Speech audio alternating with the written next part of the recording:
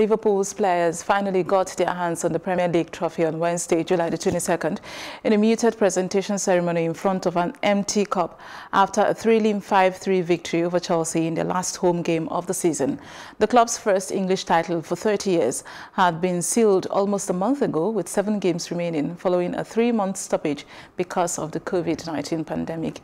Kenny Dalglish, the last Liverpool manager to deliver the title, presented the medals wearing a red face mask before handing the trophy to Captain Jordan Henderson, who raised it to the night sky as fireworks and ticketer.